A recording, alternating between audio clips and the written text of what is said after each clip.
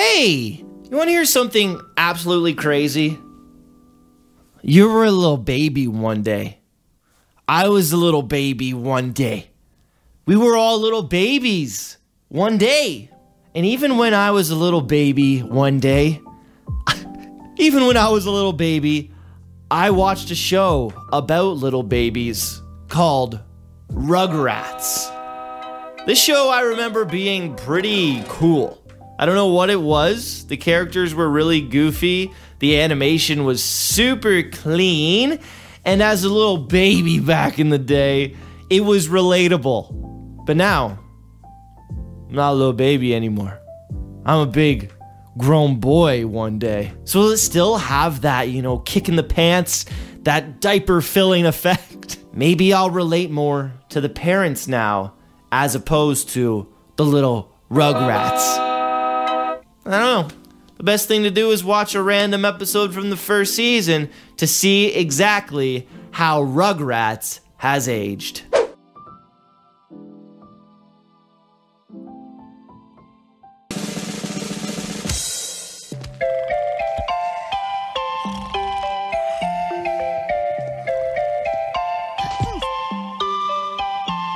Okay, nostalgia just punching me in my face.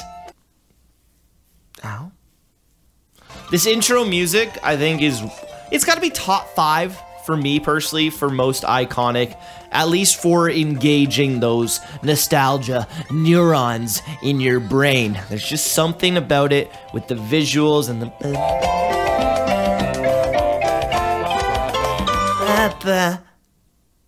just hits really hard.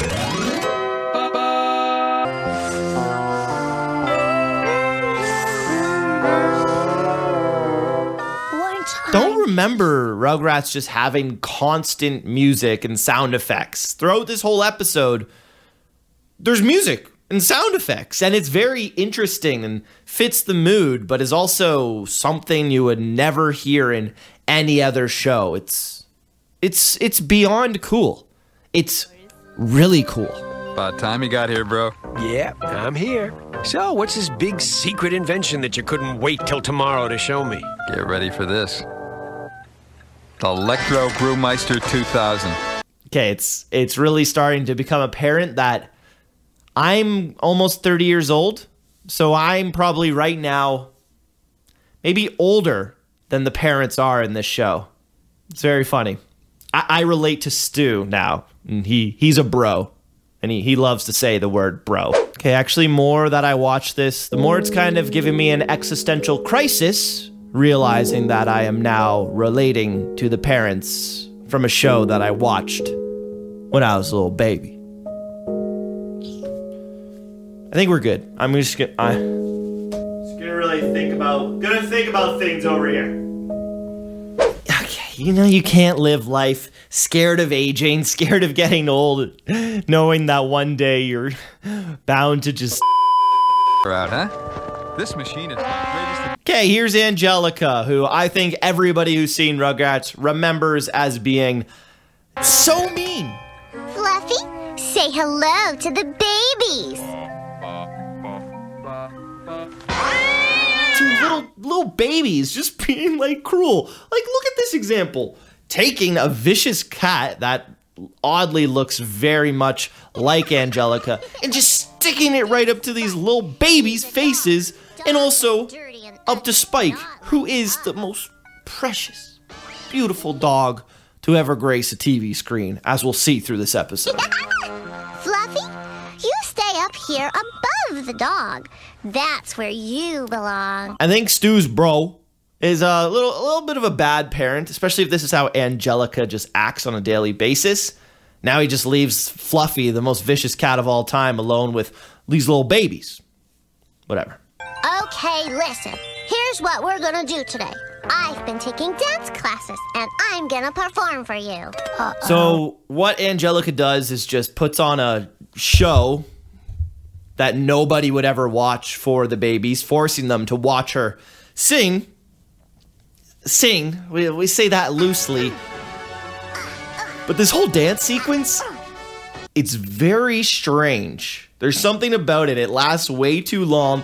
but it does set up Fluffy being just as bad as her owner, Angelica, and making Spike get in trouble. Fluffy, you're funny. What in the world is going on in here? Spike! You naughty dog! Look at Spike's face. He's just there, being cute, looking after the babies, and no, now he's in trouble. I gotta say, is Fluffy can... I just don't understand it. I can't figure out what's wrong with Electro 2000. It worked this morning. Sure, Stu. No, I mean it.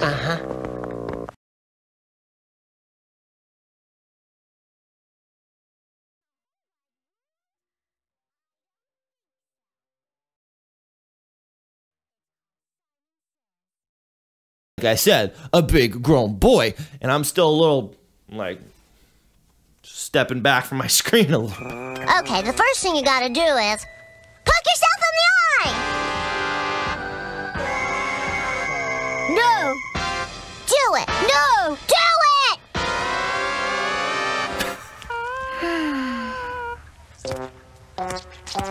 Oh my gosh, I didn't think they'd actually do it. They poked themselves in the eye. Just imagine, okay, put yourself into these shoes. You're walking up, oh, hey, my little babies, my friend's little babies. Poke yourselves in the eye. It's sadistic.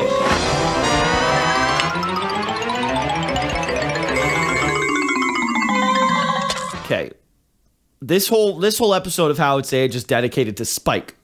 Spike is truly incredible. Spike is the dog that every child wanted. When they asked their parents, can we get a dog? What they envisioned was Spike. In this whole episode, Spike is getting treated like Fluffy should. I'm sorry to the cat people out there, but Fluffy is a bad example. Oh, no. That does it! Bad dog! You know what this means. It's the garage for you. Okay, so halfway through this now, I'm very angry, all for Spike's sake, but it's actually pretty awesome of an episode. I don't know if this is weird to say, but Rugrats is holding up so far, and I think a lot of it has to do with the animation, the constant shifting music, and now being able to look at the parents from a different perspective. It's really fun to watch, actually.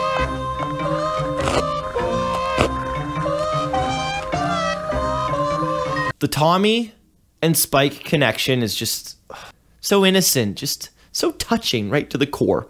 They're there for each other, and we see Tommy doing his best to ensure that Spike gets out of that garage and doesn't take any more of that blame. We did all this stuff, and Spike gets in trouble. Don't worry, I got an idea. A bed and couldn't get up in the morning. If you want to look at a masterclass on how to make a character intimidating, Rugrats is doing a great example here with these camera angles on Angelica, because she freaks me out. I'm not even a baby. One of the coolest things as well about Rugrats is the distorted perspective. When we're down at the kids' level, the rooms look like huge and very, very weird and disorienting. And that obviously relates to how babies and kids see the world from a completely different perspective. It's really fun, and I want to see more episodes so I can really dive into if this is a consistent thing or just their art style in the first season. But it's very evident that that's what they were going for. Boo, catch! Okay, Tommy running is you are calling, watch out, Tommy. Hey, Tommy! Yeah, I could watch Tommy running all day. It's absolutely hilarious. I've tried everything, and I still can't get the Brewmeister to work. Stu, could this be the problem?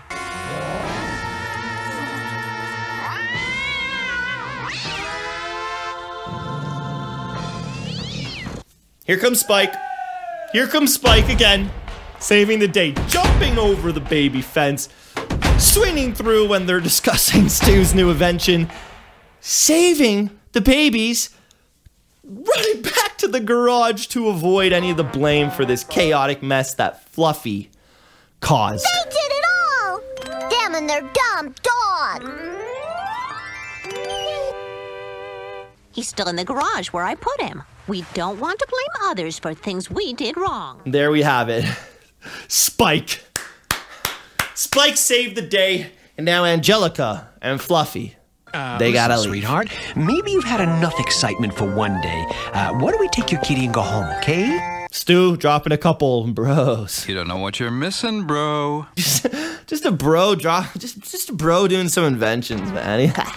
Okay, this is my favorite moment. I'm just gonna let it play out. Just watch. I'm sorry, Spike. I was wrong. It was that naughty Fluffy after all. Forgive me? Aw. That's a life lesson for kids, you know? Even if you're not doing anything wrong and your parents throw you into the garage, they still might apologize to you. No, but in all seriousness, love seeing Spike get that super genuine, sincere apology, and then everything, the whole family comes together and he even gets a little toy out of it. Isn't it one of Spike's toys? Yeah, it must be.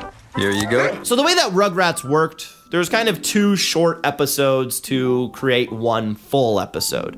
But they had different topics and they're more short form. So I wanted this to be not a lengthy episode of How It's Aged. So I just watched the one half all about stinking Fluffy.